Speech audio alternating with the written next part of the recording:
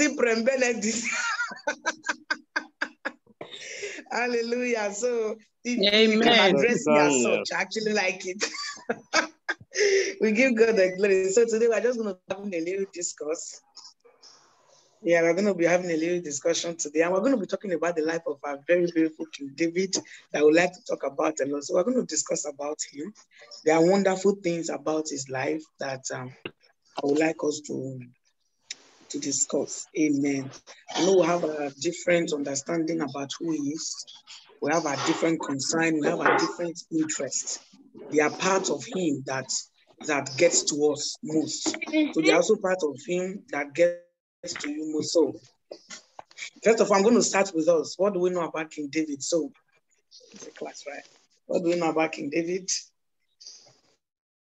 Dada Helen.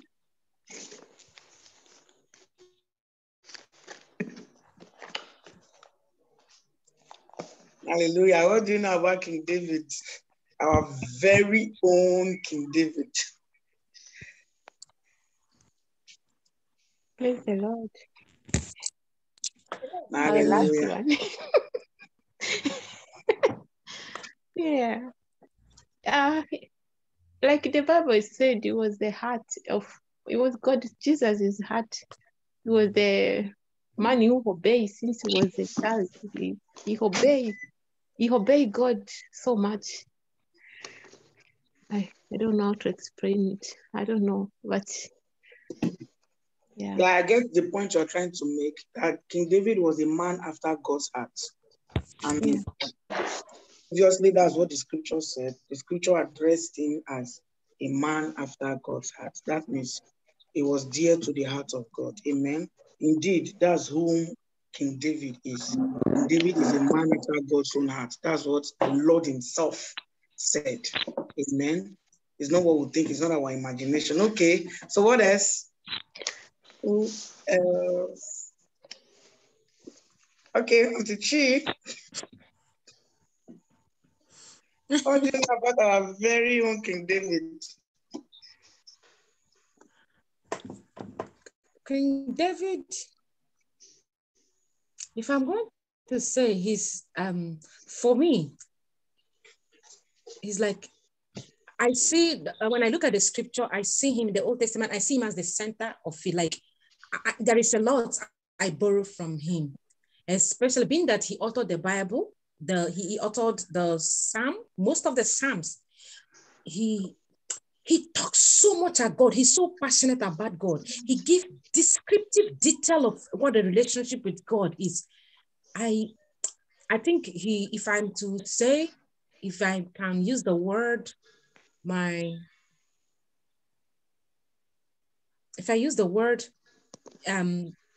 role model, someone I look up to. If there's any saint I want to meet here on earth before I get in heaven, I would like to meet King David. I love the way he loves the Lord. He gives himself. When he offers sacrifice, he gives it thousands, and in the spirit, he gives thousands of gold. Let me stop there. David is a man, like our sister mentioned, he's a man after God's own heart. That summarizes it all for me.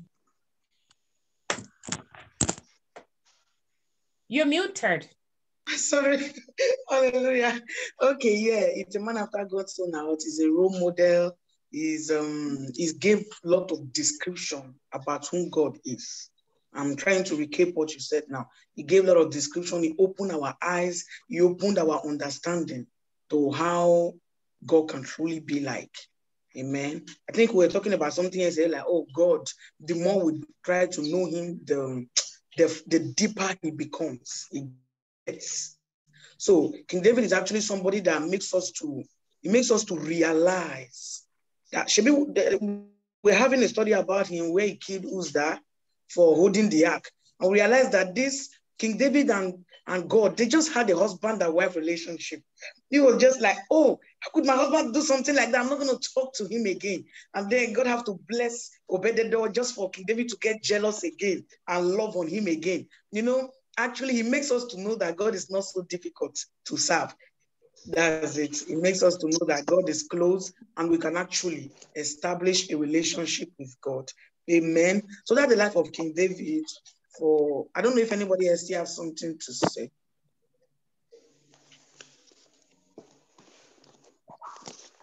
Okay, so maybe even if we're going to talk later, actually I've had this discussion with other people and they gave their points. So I'm just going to bring out some of the points. I don't want to take credit for it. So that's why I'm saying it. I'm just going to recap some of the points and we're going to expatiate them a little bit more. Actually, somebody said David killed Goliath, which is very, very true. David killed Goliath, and that's one thing that we have always known. And now, talking about David killing Goliath, not just the act, it is the thing that backs up the act. Okay? Before I'm going to say, am I going to say it now? I'm going to say, I'm like, okay, so and so somebody get married to the president. Oh, how did she find her way into that? Let me say king. Oh, he get married to the king. He became the second wife, or he made the king to love her. You know, you're going to be like, where, how did she, what happened, what come about it? So there are things that backs up this person's action. There are things that made it possible to be so. Now, in the process of David killing Goliath, there were a lot of things that went down. Actually, I realized during my study with the children, I just realized that David was a man of faith and he was bold. He didn't kill Goliath with just a mouth. He didn't kill Goliath with prayer or with prayer points. He killed him because he was bold, confident in his God. He had confidence in his God. Actually, I think I've heard somebody said before that it wasn't even the stone or this thing that killed Goliath. It was the word that David has already used on him. How can a small boy, just come around and be like, I'm going to kill you and I'll give your caca? No, was it the one that said that? No. He said, you're coming against me with stave, with cutlass, with your army. But hey, I'm coming to you in the name of Jesus, and I'm going to, the same God of the Israelite that you have defiled his army, I'm coming to you with that God. So there was actually a way he talks to him. And Goliath has to be like, what? Am I a dog? He was like, wait, am I supposed to be a dog or something? So before somebody will ask you, am I a dog? So you could discern that this person has rubbished the order. So actually, when you see some people, when they are fighting, they are having issue, they are quarreling. Some people now, I'm going to use somebody like me. If you are used to me, you know that I'm somebody with hard tone, authoritative utterances, and strong face. So imagine somebody looking at me. You're going to think that if you come close to me, I will devour you, I will beat you up. But meanwhile, I might not even have the power to do that. Well, because of the way I have appeared, maybe facially, maybe vocally, maybe verbally, maybe in action. So that thing, that's why there's something like boldness in the realm of the spirit. Boldness actually does a lot. When you are somebody that is bold spiritually, even if you can't do it, even if it's not going to be possible for you, even if, but you know, there are ways you pray. Let's just assume a lion is coming close to you, and you just stand like this. You are looking at the lion, and the lion is coming with all his move, all its strength and everything. I'm going to tell you the truth. The lion is going to get to some point and will stop. It's not stopping because it's for stopping. It's going to stop to know what your confidence is all about. Why are you so bold? It's going to stop him because when you see somebody that is just unnecessarily bold, you have to calm down and know where the person's strength lies. If the person has a knife, the person has a gun, the person has something that maybe you are just coming and the person is going to take you down, you don't know. So if you are somebody with calculative reasoning, you must stop. You must pause to understand why this person is having all this confidence. So that is why, as children of God, confidence goes a long way. When we are bold, when we are confident, it can actually help us to bring down a lot of walls. Amen. Can actually help us to bring down a lot of walls. Can actually stop so many things. Can actually hinder so many things. And it's going to pave a lot of ways for us. So that's why you see some people are just afraid of them. Not entirely because they can do it, because of their boldness. So everybody is afraid. There was a young man then in my school. They call him one strange name like that because of the level of strength they think he has. He beat almost everybody. He beat almost everybody around. He beat this, he beat that, he beat that, he beat this, he beat that. Why? Because there is a way he carries himself. And there is a way he talks. He believes you are not up to him. He believes you can do him nothing. He just believes. But I'm sure there was also someone like that. And the report was like, where a little child just disgraced this person. So it's possible. Because of the way they come out, you are going to be so afraid. And that was what happened between the Goliaths and the armies of Israel. Because of the way he's so gigantic, so big, so everything. And his voice is roaring, is thunderous. And with his troop and numbers of army, where anybody will be afraid. Maybe me too, I'll be afraid. So now it takes boldness for you to be able to confront. That was why the armies of the Israelites, it's not entirely because Goliath was too strong that they couldn't withstand him. It was because he has killed their strength with his boldness. He has weakened them. He has suppressed them with his stature, with his utterances, with his boasting. He has suppressed them. Come out! Who can stand? Definitely, someone that is even coming will be trembling already. Yo, this gigantic, that fear already, it is fear that kills first. That's why you see some people, they have accident, they die.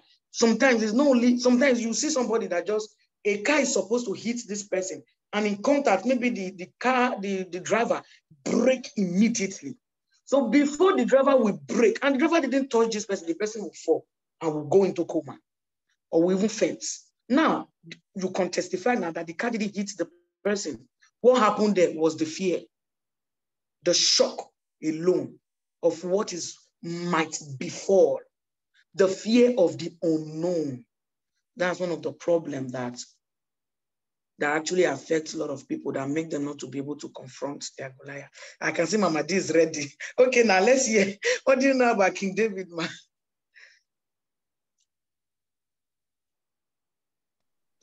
Praise the Lord. We have said it all now. Oh, me. What should I add? Anyway, like I said, I'm Sonia Cyprian Benedict. According to my father, nobody says it. The anointing, the double anointing from the Father.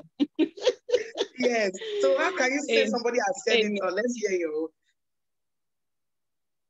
Amen. What I can understand is David. He was not an ordinary person like most of us, but he was a man of faith with a good heart, very humble. If you see, he was somebody, a God-fearing person, that he did not want to pay evil with evil. If we look all the stories that we hear, what happened with the King Saul, he was somebody who was fearing the anointed ones of the Most High God. He said, touch not my anointed ones. That is David for you. He was afraid to offend or to do something evil to the anointed of God, because he was somebody who respected God. He was somebody who fears God with all his heart, that even the enemy, he will not kill because of the fear of God that was in him. He was somebody that when troubles comes, he will not look at people for help. What he will do, David, was to inquire to the Lord. He was somebody that will comfort himself with the word of God. He will comfort himself, go to a secret place. He will start to praise God with names. He will glorify God in his situation. He was not somebody who will be gathering people to be talking or to, no. For David, he was always closer to his God. Inquire. Whatever he wants to do, David, he does not just do it. He will inquire first to the Lord. So I think I like the character of David. No matter some people, they will say, yeah, yes, he was a human being. He was a human being with the blood like us. He committed the sin with the wife of the wife of one of his great warriors of the warrior of war. That was, yeah, it can happen to all of us, because anyone who is standing right with God, Satan will be after you. He just wanted to find something that will not connect for you to be disconnected from your God. But David, I like him now. Yes, he was a human being. He committed the sin. But what David, after committing sin, he will immediately, when he's rebuked, he will repent with all his heart. He will say, I am sorry. I have sinned against my God. So just like us, when we are human beings, we can commit sin. But are we willing to repent? Just like what King David, he will repent immediately. He will repent. And God, because what Sister Sonia was saying, the relationship was like a husband and the wife. If you can quarrel, but because of that love, God had to forgive him, because he was somebody who will repent from all his heart. He will not take time to repent. Immediately, he will repent. Amen. Amen. That's what. Thank you very much, Mama D. Thank you so much. Yes, these are words of wisdom and eye-openings. Actually, I want to go with the first one you said. I want to go with that first. Actually, she said, David is a man that had respect for anointing. I want us to take very high cognizance of that part. He had respect for anointing. Actually, when the one thing that we mostly knew about King David was that he was a man after God's heart. That is a man after God's heart. But then the things that follows, we don't know. And also, we also knows about his errors, his mistakes, and every other thing that he has done. Like, I was actually wondering, so what's so special about this man? That is honestly, I wondered within me, what's so special about this King David that makes him a man after God's heart? After killing Uriah, taking the wife, after taking Abigail, when the husband, after the amount of women that he likes, what's so supreme about him? What's so special that he's the man after God's own heart? But then when I come down to read the account of King David, that was my conviction, what Mama D said. He had respect for anointing. So when I actually look at his life with King Saul, I was blown away. The opportunities he had to kill the king, he didn't. Knowing the fact that the king was already rejected by God, he was still submitting under him. And not only that the king was rejected, even the advances the king made towards him to kill him, he didn't make him to fight back or lost respect for him. When I look at these things and look at the way he's so humble to repent, and the way he's so broken, and the way, I just look at this man and say, and then I ask myself, when I was like, why won't this man be a man after God's heart? He's tender-hearted. He's tender-hearted.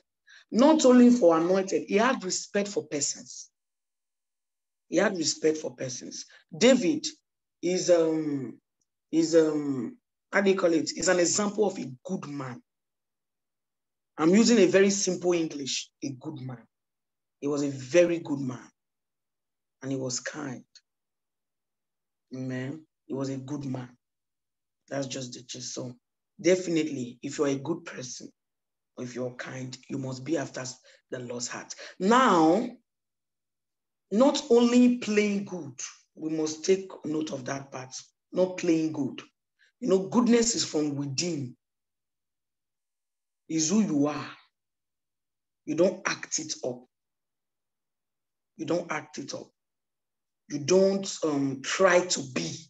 It's from within. That is why you see some people, they are very brutal. And then when you try to know more about it, they will say, hey, my sister, I understand these things you are saying, but I've seen things. Men have shown me pepper. That's why I change. Hey, my brother, me, I change. I cannot do this one. You know, I change. They will tell you, and of a truth, when you see their reasons, you will realize that they have reasons. But for them to have changed, that means it is not what they have inside of them. No matter the rain that falls on top of a mango tree, it will still bear a mango fruit. Set the tree on fire, let all the leaves wither. Anytime it wants to grow leaf again, it grows a mango leaf. Anytime it eventually wants to produce any kind of fruit, it will not produce different from mango. So the fact that you set it on fire 2 years ago does not mean that this year now that it wants to produce, it will not produce pawpaw. That means it was never a mango. It was faking to be mango. If it is mango, 10 years later, if it have head to get up again, it will still bring forth mango fruits for the people to eat. And when it brings forth that mango, it's not going to build an edge around it and say, touch not my fruits. It must still be open. It will still remain the same. It will still be exposed. And it's not going to say it is only for my owner or those people that set me on fire at that time, they will not eat of me.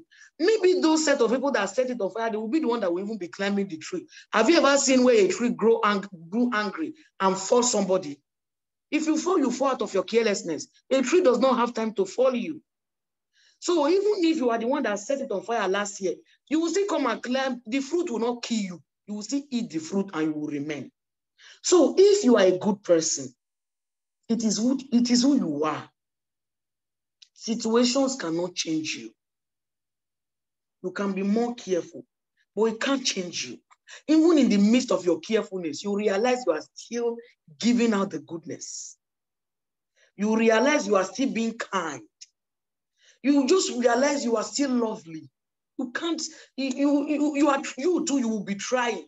That's why you see some people, they will say, hey, me, I've learned my lesson. I will never do anything free for somebody again because they take advantage of it. Tomorrow, somebody will still say this, okay, I will do it for you. No problem. They were the one that was boasting because it is who they are. They can't change. It is in them. Amen. So David was a good man. That's one thing I can say about him. And she also mentioned the fact that he comforts himself with God's word. And I think he was the one that wrote the psalmist, Psalm 91, that thy word have I hidden in my heart, that I might not sin against thee. So the word is hidden. It is inside of him. So it is his comfort. It is his rest. It is his shield. The word is part of him. So he uses it to help himself. That's why you see, whenever he's in problem, he will always compose a song. And the song is going to the Lord. He will write a lamentation. He's addressing it to the Lord. He will write hymns. He's addressing it to the Lord. All his psalm, no matter what he's talking about, he's still addressing to the Lord. Obviously, the word of God was part of him. Amen. So I also have another thing here that said David was a brave man. I've actually talked about that. I think his braveness has a lot to do with his killing Goliath, and now he killed the bear, was it a bear, lion, devourer in the bush with the sheep. So he was brave. You don't kill a wild animal with strength. You don't kill a wild animal with strength. You kill them with tactics. You kill them with tactics.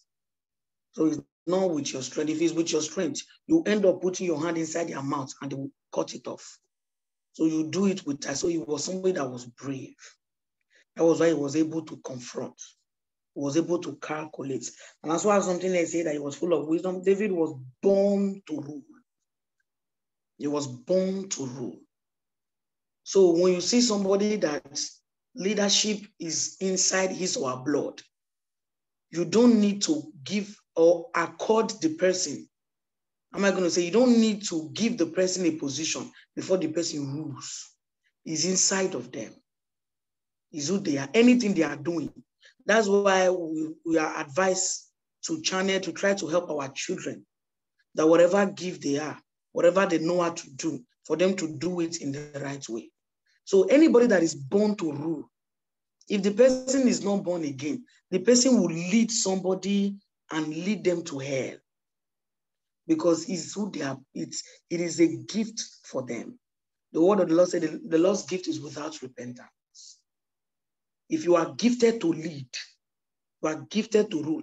Leadership is not only when you are in Christ. You manifest it anywhere, everywhere that you are, everywhere that you go. So if you are born to rule, so whatever you have inside of you, you will rule people. You will realize that people just want to be at your back. Even when you are trying to go back, they will keep pushing you forward. It's like they have confidence in your presence. Seeing you makes them bold. Seeing you makes them fulfill. They have this sense of joy when you arrive. Amen. So he was born to. So if you see his account, when he fled from Saul, he didn't mobilize anybody. Just like we also talk about ministry now. There are some people, you see, I'm going to use ministry. There are some people, when they leave certain ministry, even when they don't want, people want to follow them. Even when they are not interested, because this thing is inside of them. People just like to be around them. It gives them, it's like their strength to this set of people. So David didn't ask for people. They came. I think he's written in one of the, I don't want to go, I can't go there now. It was like, for peace? Do you come for peace? Because they came in hundreds. They came to subject to him. I know it is as the Lord was leading. But then, so you could see that he was born for that. And he didn't start. So because he didn't have any mantle to lead humans, he was leading the sheep. Because it is what he was born to do. His brethren were in the war front. Because he was born to rule. He was ruling in the desert, in the forest, ruling his animals, leading his animals is part of him. He started from there before the Lord finally gave him troop of armies that he was leading. Even when he was with Saul, he was still in the forefront. Because Saul was king, he cannot be in front of Saul, but he was side by side, bearing his armor. So you could see that it was inside of him. He might not have had knowledge on war. Obviously, he didn't have knowledge. But it didn't stop him from stepping forward. I think we've had this class with Pastor CY, with my father. We have had it. Stepping forward and assuming a position. Nobody was able to step forward to confront Goliath. He will come and boast. I am even sure that Goliath didn't even come. Nobody even fought with him. Because according to the scripture, it's like, since nobody can fight him, he will take the children for captive. They will subject to them. Since nobody can fight him, they will subject. All he comes to do is to boast. As I was talking about boldness in the initial stage, all he comes to do is to boast. All he comes to do is to rant, is to make them fear. So because David was born to rule, he couldn't just. Because it is these same people that he was born to rule. So that hunger was already inside of him. I'm sure when he was in the desert, he didn't know about it. It was when he came to the war front to see his brethren, he was like, what? What's going on here? You know, his first statement amazed me. As young as he was. It was like, who is this uncircumcised Philistine? Hello, people with armor. They are afraid of the person you are calling uncircumcised Philistine. They fear him. They tremble at his voice. His sight makes them to quiver or to shiver. And you are calling him you small boy, like we will say, you baby, what do you know? But now, having it in him already, you must manifest. He manifested. And thank God who backed him up. Amen. We also know that the Lord also was in the mission of manifesting his power in that. But now, we're talking about humans, what we have, the gift that the Lord has put inside of us, and that of rulership was inside of King David, and he actually manifested. And we also have his boldness, which we have been talking about so much. And then we'll have his humble spirit. He's a humble man, which everybody knows about. And it has a lot to do with his tenderheartedness. It has a lot to do with his kindness. We're talking about King David.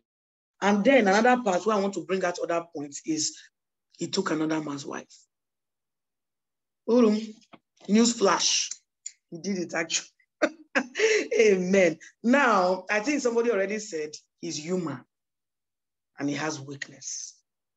And also, don't forget, he was a king. Up till now, even as he's still one man, one wife, the kings, they still take a lot of wives. That's why if you see Romans, he said, let every soul be subject. I think it's Romans 13, be subject to the higher power. Let me look for it. It's worth reading. It's a very powerful scripture. I think it's Romans chapter 13. Yeah. Romans chapter 13, verse 1. He said, let every soul be subject unto the higher powers. For there is no power but of God. The powers that be are ordained of God. I'm going to take 3 now. He said, for rulers are not a terror to good works, but to the evil. Without them not be afraid of the power. Do that which is good, and thou shalt have praise of the same. So you see that lots of leaders or rulers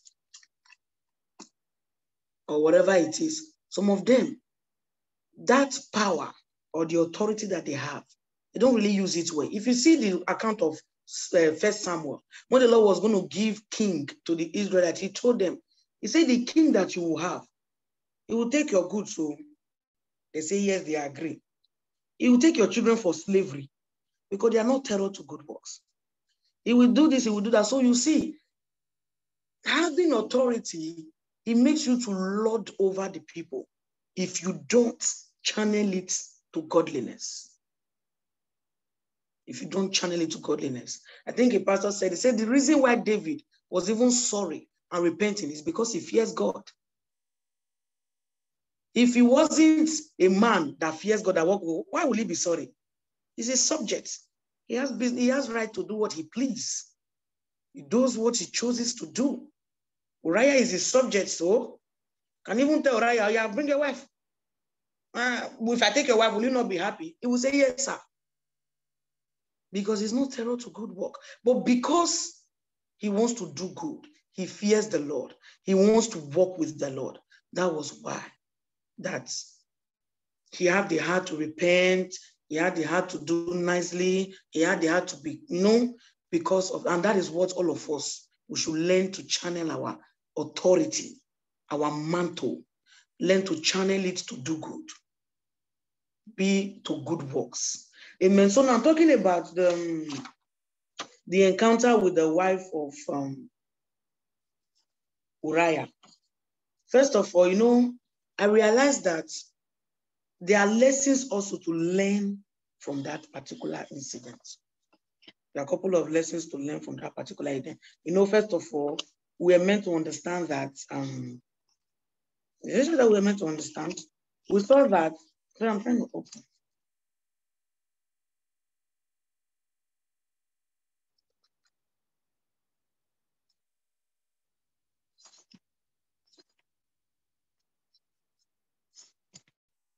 I think that's 2 Samuel chapter 11. 2 Samuel chapter 11, we have the account there. That's one. And the other thing is, there were a lot of things that happens there. First of all, especially talking about the wife of Uriah, we realized that, am I going to call it a carelessness? A carelessness. Being careless with a body. I'm going to use that word because now it was recorded that she was having a bath. She was having a bath, and in the course of that, he saw her. I'm sure, I don't really know how it is in the days of old, I'm sure if it was properly covered, he wouldn't have seen her bathing. If she was properly covered, or wherever she's bathing, she covered it, but it was secure. He wouldn't have seen her bathing. And also, I know that now as king, they have authority and all this, but now her negligence, should I use that? Her attitude affected her husband.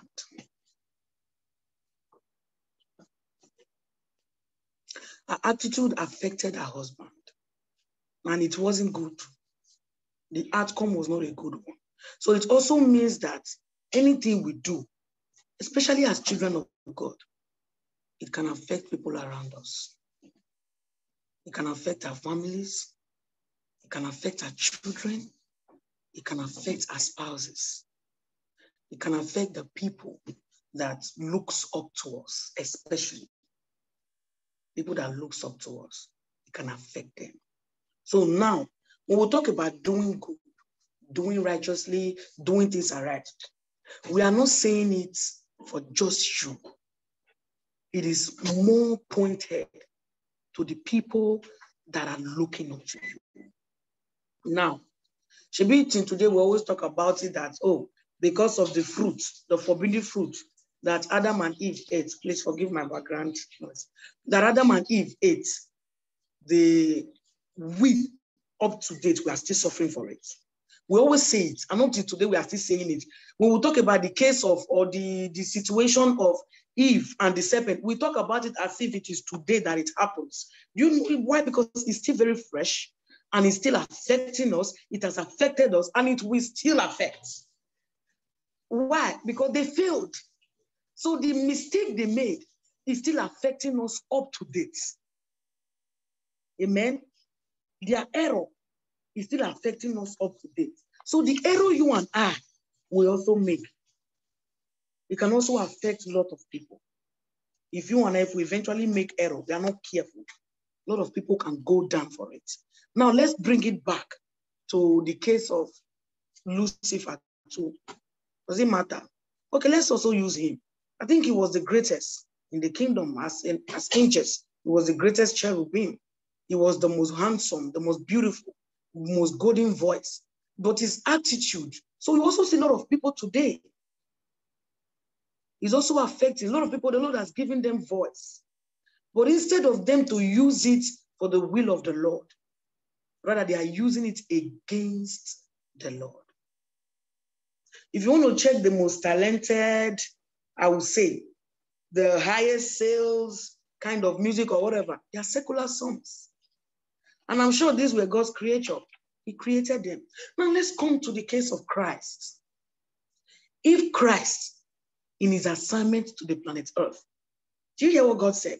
He said, "This is my beloved Son, with whom I am well pleased."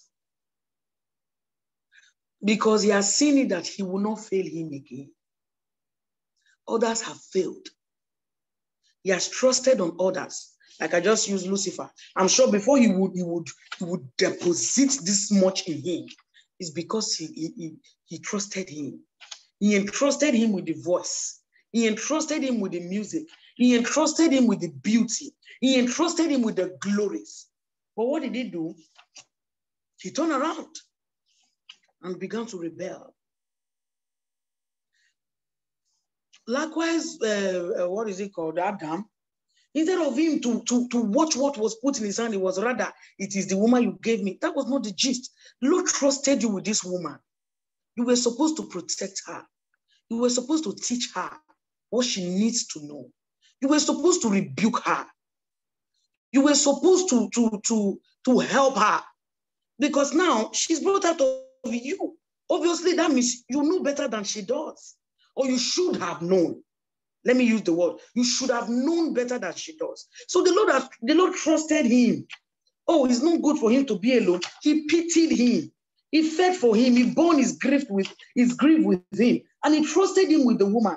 But what was the response? "The woman you gave to me." But that was not, I'm sure, that wasn't God's expectation. It wasn't his expectation. So he failed. He failed God with what he has given to him. But now, coming to Christ, imagine that with all this already, with the battles at hand already, with the problems already, Christ ended up failing.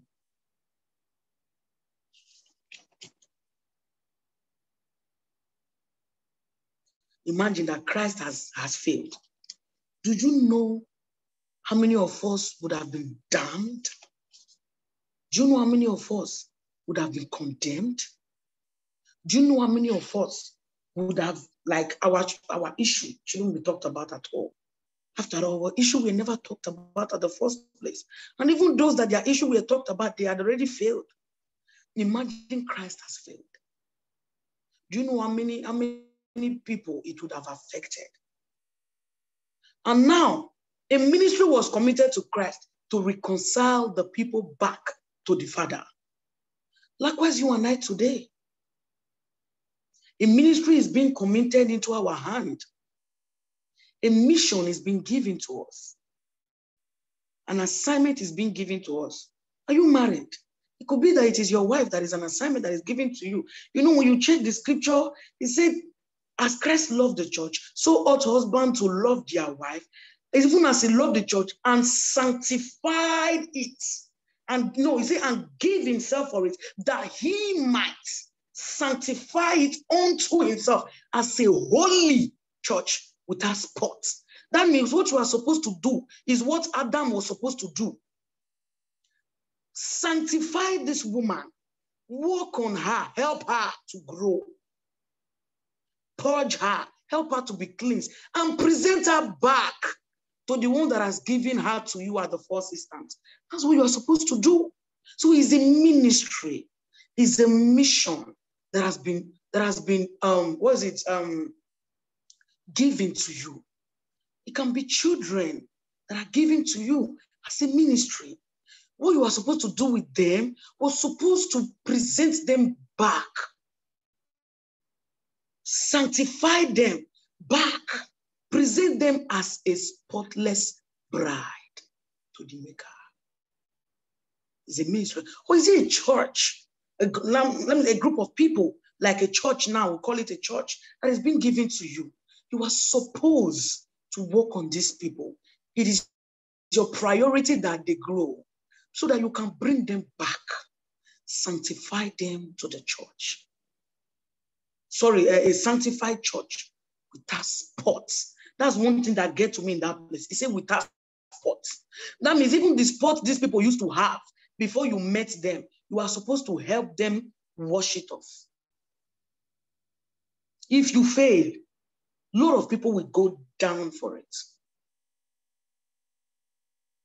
I'm telling you the truth. If you fail, a lot of people will go down for it. There are some people that will stop praying when they hear anything bad about me. I'm not saying I'm a leader or something, but I am certain.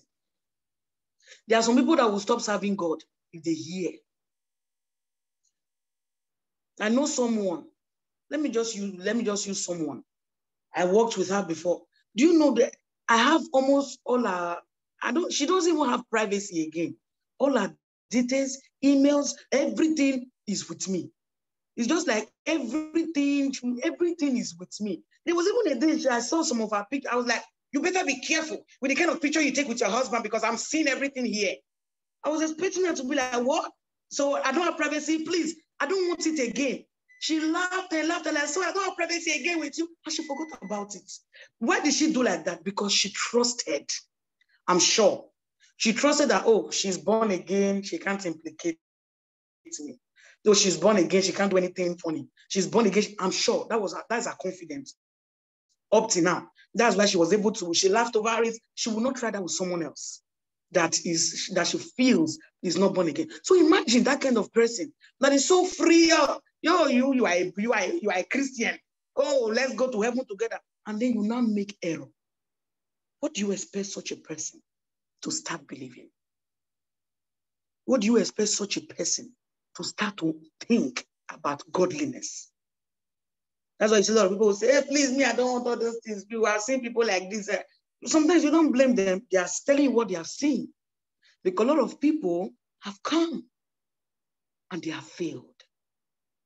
So now let me tell you, to the newest born again person, to the newest, you got born again yesterday, already people are already looking up to you. You say, okay, this actress, okay, let me see. If she can continue like this for 6 months, then me to give my life to Christ. And in the period of 2 weeks or 2 months, you fail. they will go back. I'm sure there are a lot of traps they are setting for you and me to see if you will fall. If you eventually fall, a lot of souls will go down for it. You might not know about it. You might not know about it, honestly. You might not know about it. Except the Lord help. That is why you see nowadays, it is the Holy Spirit. Once somebody genuinely accept Jesus, the Holy Spirit will quickly embrace the person and begin to teach the person. If the person desires to know more, he begins to teach the person, he begins to help them to grow, he begins to help them to know more. Because if you want to entrust them wholly to human, they will fall. They will fall.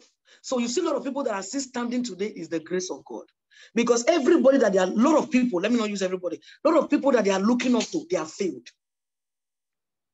So it's just mercy that is keeping them. But everybody will not have it.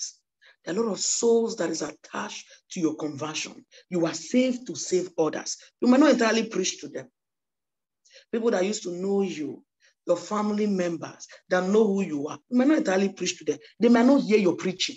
That is why he said, so all the wife to subject to her husband, so that even if, he said with shamefacedness and sobriety, so that even if the man does not obey through the word, he doesn't believe through the scripture, Jesus love you, he died, you quote Isaiah 2:2, Matthew 10:10, the other one 5:5, even if he didn't believe through that one, but through the attitude of you that is now born again, through your chest conversation, the way you now behave, you're not like, I think this woman, she has said something new.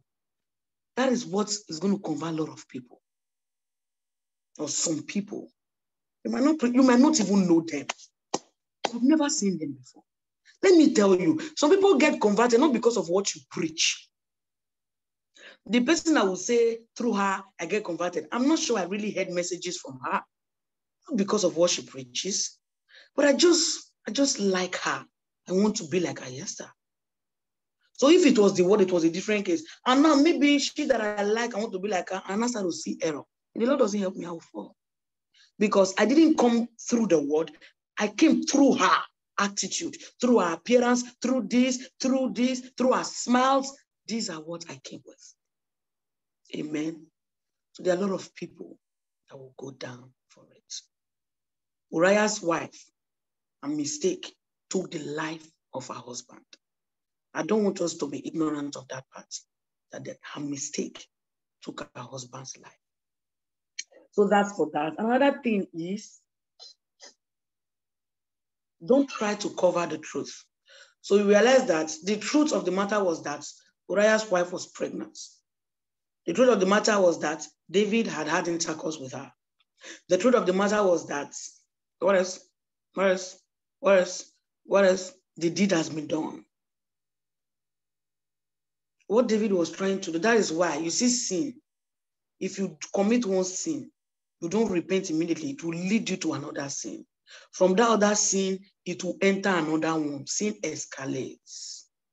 From one to the other, to the other, to the other. Before you know, it becomes part of you. So you see some people that you'll be looking at and say, this person has backslided. Let's pray. I'm telling you sometimes, this person doesn't know. She doesn't see his or herself that they are backslided. They just think they make error and they are still trying to recover. From one to the other, to the other, to the other. They say, let's just try. Okay, I'm going to try to see how to the other before you know. Let's just forget, I beg. All this pride wouldn't let them help it. Don't try to cover the truth. I think that was one thing that David usually had. But this time around, he didn't have it. It's somebody that doesn't cover, he always open it. But this time around, he was trying to cover it. So you see how dangerous it could be to cover truth. And I'm sure when Uriah came, he could have easily said, my son, please forgive me. I've made an error. Please forgive me. I'm sorry. Please, even if he knew that, I'm sorry, because Uriah was a noble man. I'm sure he would have forgiven him. It would have hurt him, or he would have forgiven him.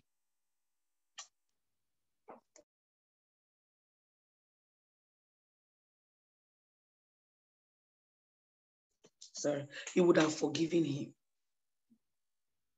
I'm just sure. If he would have humbled himself and taken him to one corner and beg him, and also the wife beg him, he would have. But he didn't take that step. He didn't take that step, but rather he was looking for how to bend it, to cover it, to cover it. Sin is meant to be disgraced. That's one attitude I'm still praying for God to help me. Sin is meant to be disgraced. As a woman, I don't know, maybe you get too loose with another man. You are supposed to disgrace that attitude to your husband immediately. But you see, hi, sorry, there was something like, I didn't even know what came over me. The way I would just in public, I just get loose. Disgrace that sin. Else, trying to cover it, you will try to cover it. Never assist the Amen. Through one sin, I'm glad we don't have NEPA here. Through one sin to the other, you will realize that before you know, you just want to quit your marriage and follow the other man. Let peace reign, so that he will not see you as a cheat, as a how let me just do it and just enjoy my life. To disgrace sin, to expose it. Sin is a bastard that needs to be dealt with. Because it hates to be exposed. He doesn't like it. He loves secrets more than any other thing. I'm still praying for God to help me to have that attitude to disgrace sin. There are ways you disgrace sin. Oh my days. I've heard people talk to me. They'll be like, well, I just did this and I told my wife, I just did this and I was asked to preach in the church. Before I preach, I will tell them and say, please pray for me. I just masturbated. Please pray for me. Sometimes I'm just like, wow. Can people be this cruel to sin? Can they be this merciless to sin? I want to have that attitude to expose it before it exposes you. So if he had disgraced that sin, the sin wouldn't have taken its course so strongly in him.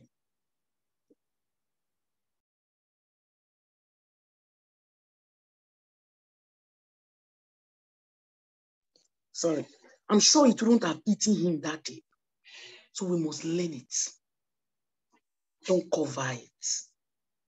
Don't give it a room, because just like a hen, mother hen, the reason why she covers her chicks, is because she wants them to be nourished.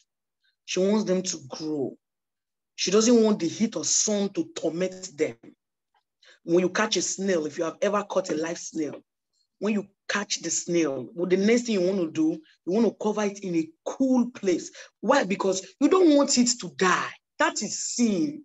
If you keep it in a cool place, it will never die. It will continue. And if you leave that snail there, you realize it's growing. Anything you keep somewhere is growing. Maybe you have the food, you continue to give it to it, it's growing. So that is sin. As you cover it, it begins to grow as the day goes by.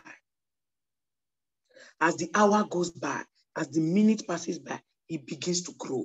So we must disgrace it to the latter. So that's one thing there. Another thing that, and I know now the problem, one of the problems with us, especially as believers, is ministerial pride.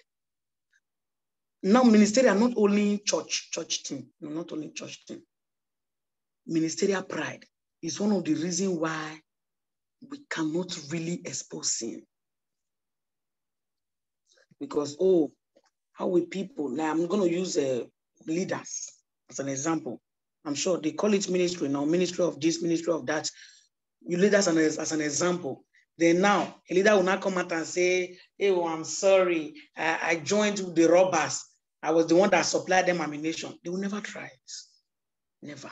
Even when they are caught, they will never try it. But if they were ordinary people, I'm sure, let me use the word ordinary people, they would have easily say, please forgive me. It was the work of the devil. But a leader will hardly do that. Now, to ministry, ministerial pride will not let you. He's going to fight you to the latter and say, hey, you, do you know many people are looking up to you? You want to say you did this? Try it. Your ministry is dead. I like the word, your ministry. Your ministry. Your ministry is dead. If you try it, your ministry. You know, those small girls that used to talk to you anyhow. If you just start this one and they will just finish seeing you. The finish ministry will just come in. You know, also with marriage, moral pride won't let us. Me that my husband knows as a Christian, how can I confess this? Me that my wife knows, me that used to discipline her, me that used to tell her that other girls, they are smelly. How can I do this? Moral pride won't let us. So we must learn to kill this pride that want to kill us.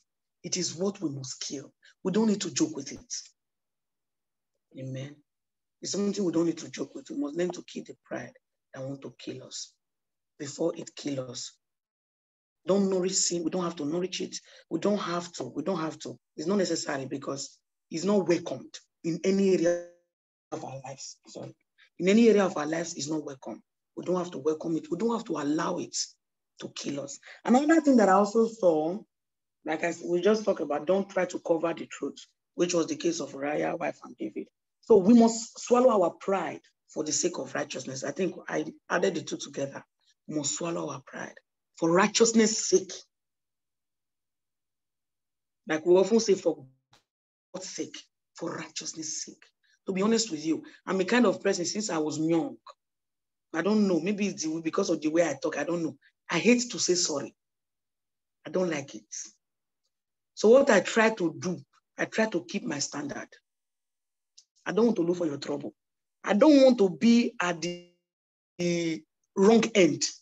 So if you look for my trouble, I can give it to you 2-4. But I don't want to look for your trouble so that I will not come back later and start saying I'm sorry. I don't like it. So I don't even say it. Even when I'm wrong, I don't know how to say sorry. I will still be carrying my face. But for righteousness' sake, we must learn it. Now, not only in this sorry wise, I'm just using this as an example. We must learn it to be humble. We must swallow it. If not, it will blow us up. We must swallow our pride for righteousness' sake. Learn to apologize. Learn to humble. Learn to come down. We know some of us, even when we want to apologize, we still apologize in pride. I'm really sorry for that which I've done. It was not my intention. Please, let's just forget about it. Are you the one to tell me to forget about it? Are you here to tell me sorry, or you are here to tell me to forget? You're not the one to forget it in my head. It's in my head. You only know how you felt. You don't know how I felt about it. So you can't just tell me to forget about it. You didn't know what happened. No, now you might know what happened, but you didn't know how it eats me up. That's the problem. You didn't know how deep this thing ate me up. So it's not right for you to come from nowhere and tell me, say, let's just forget about it. No, because you didn't know how I felt at the first place. So if you want to apologize, calm down and apologize. Cry. Let me see your tears, if necessary. Maybe through seeing your tears, my heart will melt too. Say something. Don't cover it. Because some of our apologies, we are trying to close the case. Don't close the case. Open it like a check. Let it be so exposed. Open it. Talk about it. I'm sorry. I'm so sorry. You saw that I was so displeased with myself to see that I have done this to you. It's not the person that will not say, it's okay, let's forget about it. Not you telling the person, let's forget about it, if you are the wrong end. Amen. We must learn to expose it. And I think another thing is that don't work with emotion. I think I will stop in this particular one. No, one more. Don't work with emotion. Emotions is dangerous in anything that we do. I think we women, we are usually full of that. My husband usually said, if a woman wants to preach, she will preach with the way she feels. She doesn't preach what is right. She preaches her feelings. And that's true. I've observed it with a lot of people. Maybe when somebody lies against them. Oh, when they want to lead prayer. Oh, say my father, every standard, reason against me to bring me down. Is that the prayer the Holy Spirit would have really loved you to pray? They pray with their emotion, how they feel. So your feeling becomes our prayer point. Your feeling is not my feeling. Your desire is, I came to look for marital settlements, not to pray that everybody that lied against me should be exposed. That's not what I want. I want power against my marriage to die, not people that lie against me. You were the one they lied against, not me. So if you are leading me, let the Spirit lead you. Don't walk with emotion. I don't know if I'm making any sense. You don't walk. It will becloud your sense of reasoning. Emotion, it beclouds your sense of reasoning. You will not reason properly. You only feel it's the way you feel that matter. You only believe it's your belief that counts. It beclouds your sense of judgment. So don't walk with emotions. Don't walk with sentiments. That's why if you must be a leader, that's why you see leader, like our pastor already told us, is a ministry. If you don't have it, it's going to be tough. It's a ministry because a heart of a leader is a heart of lion and a heart of lioness. Leaders are the ones that are able to put their own feeling aside and let your own feeling and do the needful. It's just like, for the fact that my husband maltreats me, it doesn't mean that all men are beaters. But we want to ask a woman that is working with emotion. So what do you think? What do you think about men? Men, they are beaters. They are women beaters. Men are brutal. Men are so insatiable. Now, I can relate that your husband have this attitude. Well, my husband might not have it. I can relate that my husband have these attitudes. But your husband might not have it. So why should all men be that way? And somebody that is enjoying a marriage is going to be like, how can a man be bitter? My own husband pampers me. How can men be bitters? How can women be strong-hearted? But I try to submit to my husband. So you don't work it out with emotion.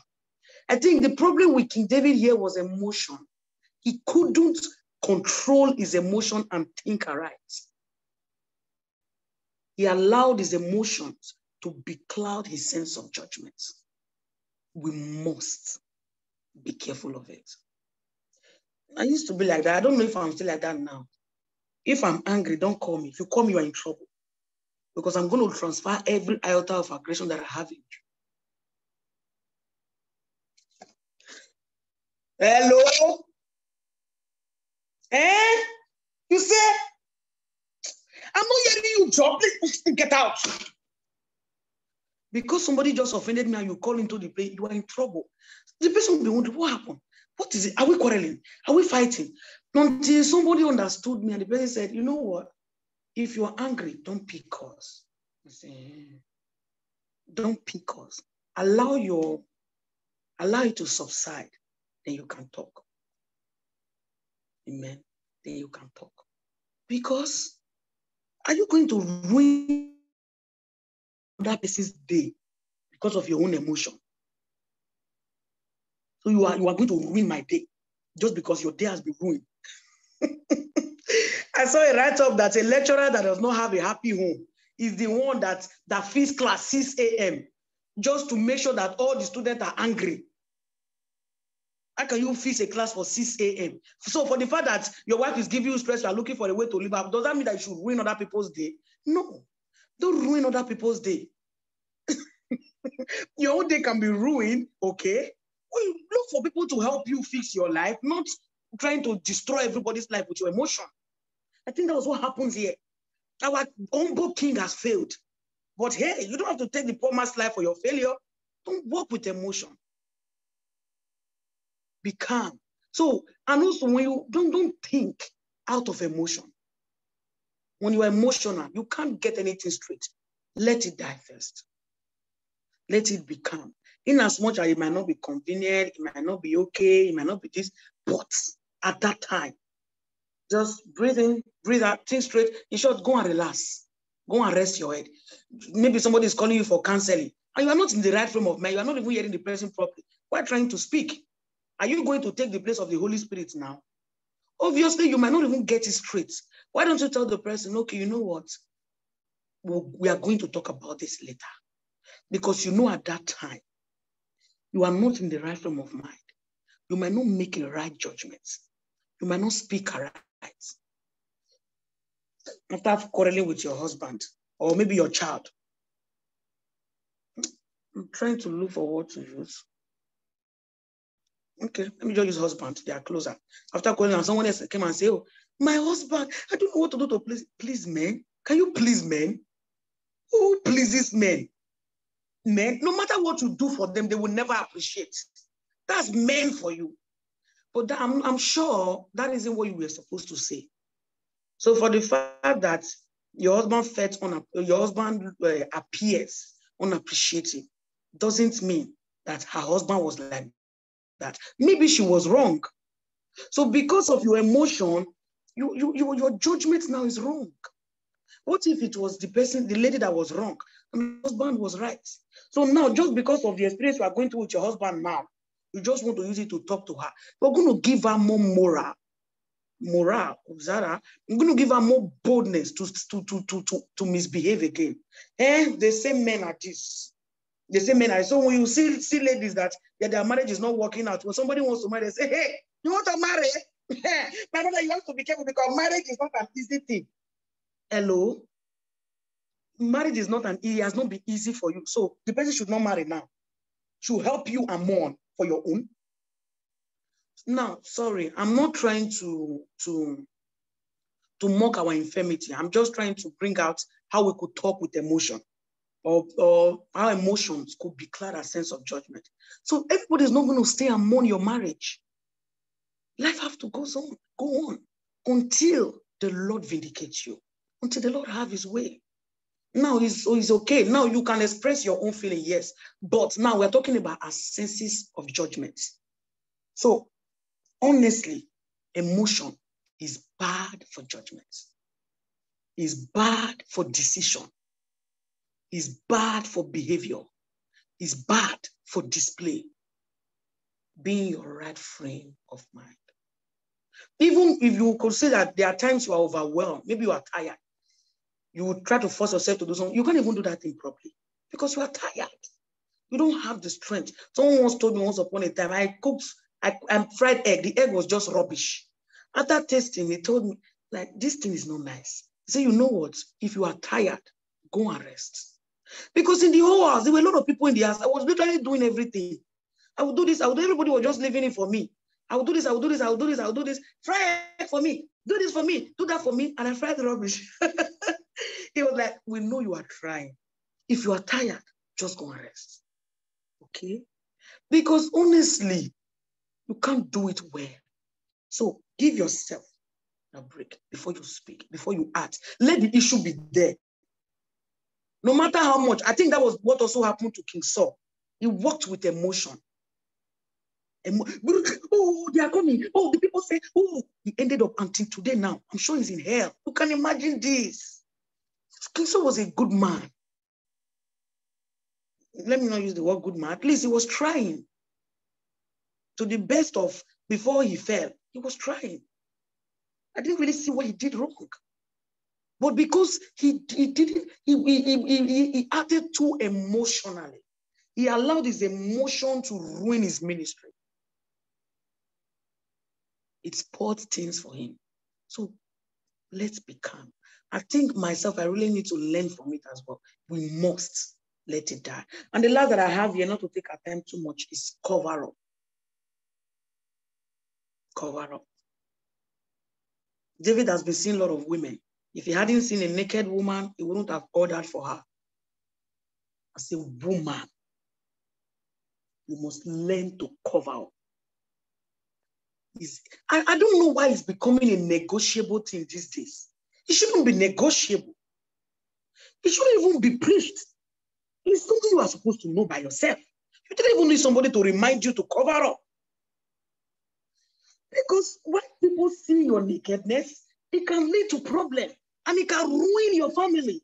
You see that Uriah's wife nakedness, Bathsheba nakedness that was seen, killed her husband.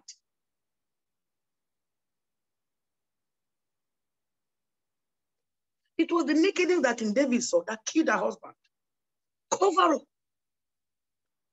If you don't value yourself for other people's sake, for other people's soul, for their sake, even if you don't have conscience, cover up. Do you know how many people you bring down every day with your nakedness? Do you know how many souls you pollute every day with your nakedness?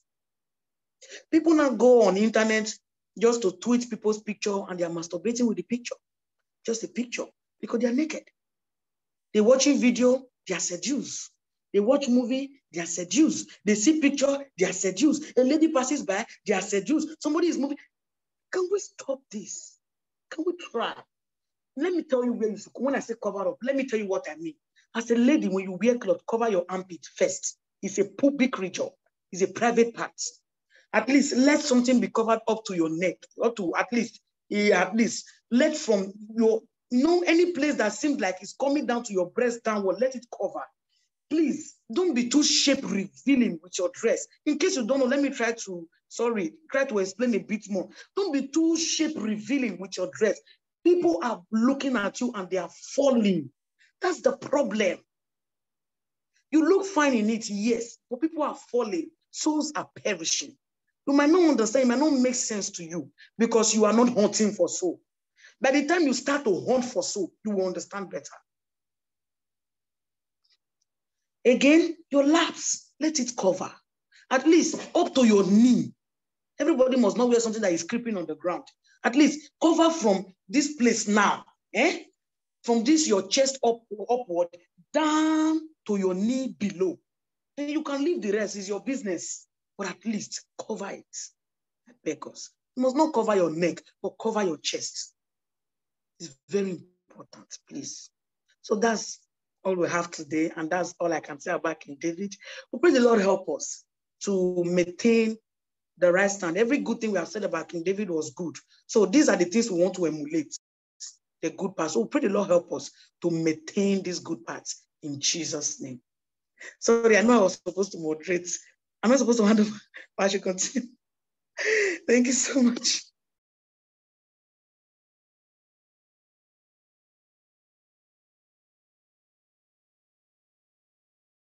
Glory to God Almighty. We thank God for His